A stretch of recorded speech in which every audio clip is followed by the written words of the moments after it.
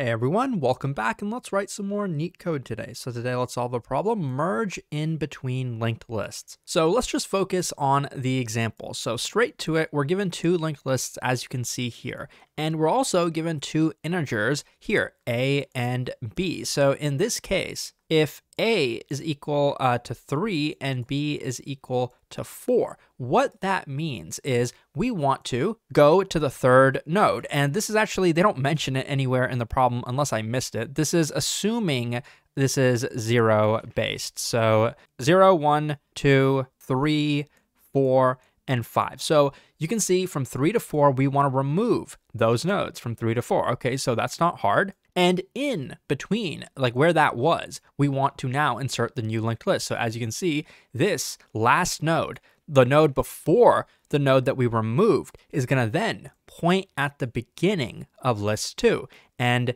as you can see, the last node in list 2 is going to point at the node after the section that we removed. And not only that, we are actually guaranteed, they kind of mention it down in the footnotes, but we're pretty much guaranteed that A to B, like this section that we remove, is not going to include the head of the linked list. So that makes it really, really convenient for us, to be honest. And so the way I'm going to go ahead and implement the solution to this problem is pretty much what I just talked about right now. We're going to have a pointer that is going to pretty much iterate up until this node, and then we're just going to have it point at list 2. Then we're going to continue to iterate until we have a pointer to this node. And lastly, we're going to traverse the entire second list, going through that entire list, so that then we can make the last node point at this node. So pretty much we're going to go through both of the lists. You can assume that the time complexity is n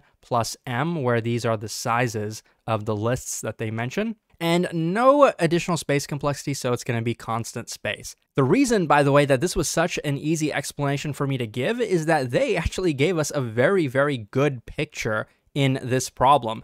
So much so that I would consider this actually more of an easy problem. And the big takeaway, I think, from this problem is that pictures are so damn helpful for understanding these problems, right? That's kind of why I do this whiteboarding stuff. They gave us the picture this time, but usually you have to create it yourself. So for harder problems, this kind of problem-solving skill of being able to draw out a picture is extremely helpful. And I didn't really have a lot of notes this time for the problem to show you guys, so let's just jump into the code. So first, I'm just going to have a pointer. It's going to be at the beginning of list 1. We want this to point at the node before the node that we want to remove. So I'm going to have a pointer, and I'm actually going to set it to 1 because I want to say this. While I is less than a, we want to do this. We want to shift the pointer, and we want to increment I. And the reason I set it to 1 is just because that's how the math works out. Like if I show you a linked list that, let's say, looks like this, if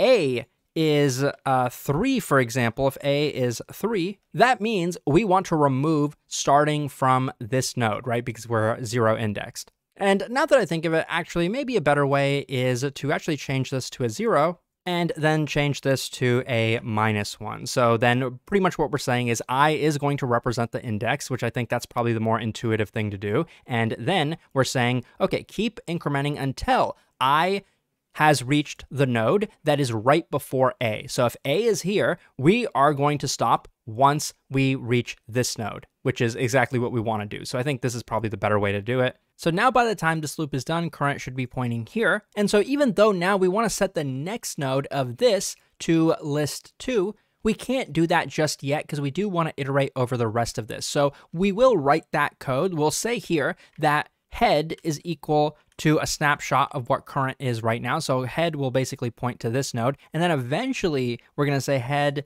dot next is equal to list 2, but we're going to save that for later. So in between, we're going to add some more code here because we want to traverse the rest of this, or at least up until B.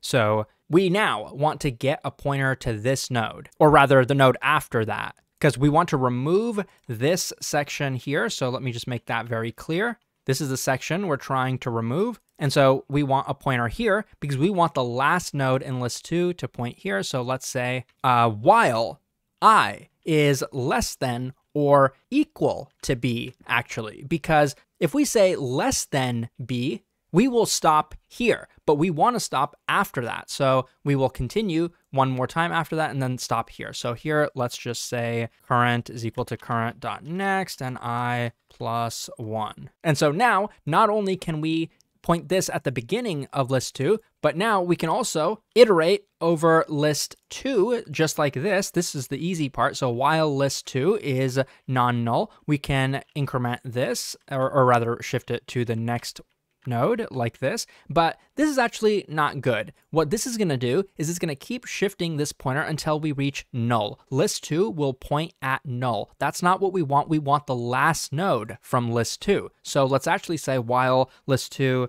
dot next is non-null, and so this will stop at the last node, and then with the last node, we can say list 2 dot next is equal to tail, and then we can return the head of list 1, which we did not change. And I don't know why actually I pointed this at tail. We didn't define tail. So I guess I will change this to cur, because remember, after this loop, current is pointing at the node right after the one that we deleted. So now let's go ahead and run the code. And as you can see, it works. It's pretty efficient. If you're preparing for coding interviews, check out Leetcode.io. Thanks for watching, and I'll see you soon.